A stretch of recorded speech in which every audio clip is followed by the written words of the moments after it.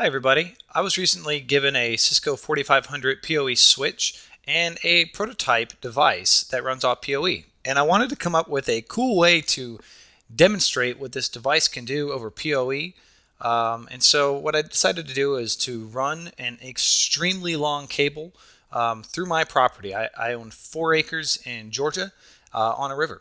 So I ran this cable as long as it can go. I went on the internet and just basically looked up what's the longest cable, and it's supposed to be 300 feet. So this cable is roughly 300 feet. And I followed the recording all the way down just so everyone understands I truly went to the length of this cable.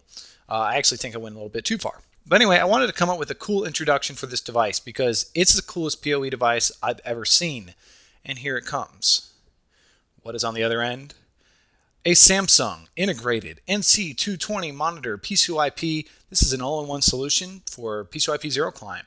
If we go around the back of the thing, we're going to see that it truly is a PoE device. You can see I've got the monitor up and running. I'm actually connected to a VMware View desktop. And turn it around here, I've got a brick. The Ethernet cable comes in to a brick. You can see there's no power coming off of it. It's just Ethernet cable comes in, the brick splits it off from network and power, and then that plugs into the back of the monitor. I am told that this is a prototype. This is pre-production. The actual NC220 will look a little bit different than that unit. So if you were to buy this thing when it comes out, it's going to look a little bit different, but the gist is the same.